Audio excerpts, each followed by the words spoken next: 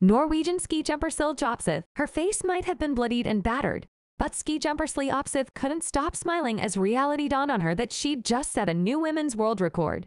After landing a 230.5-meter jump at a competition in Vikersund, Norway, an emotional Opseth put her head in her hands after her landmark jump on Sunday. The previous record was set at the same location last year, with a mid-clinic of Slovenia jumping 226 meters.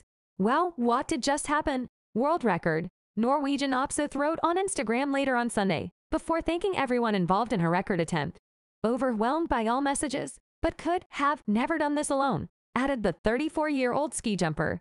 Opseth set a new women's world record with her final jump in the competition.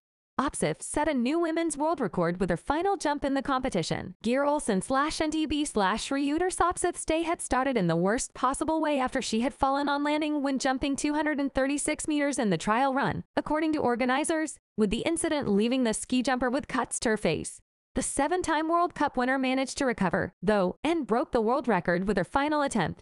Long day and a little lost for words, Opseth wrote on her Instagram story, with a picture of her face covered in plasters. P.S. Medical check at the hospital tonight went well for those who wondered. The new world record holder first fell in love with the sport in 2010 after attempting her first jump during a New Year's celebration. Opseth went on to make her World Cup debut just 5 years later and has represented Norway at 2 Winter Olympic Games in 2018 and 2022.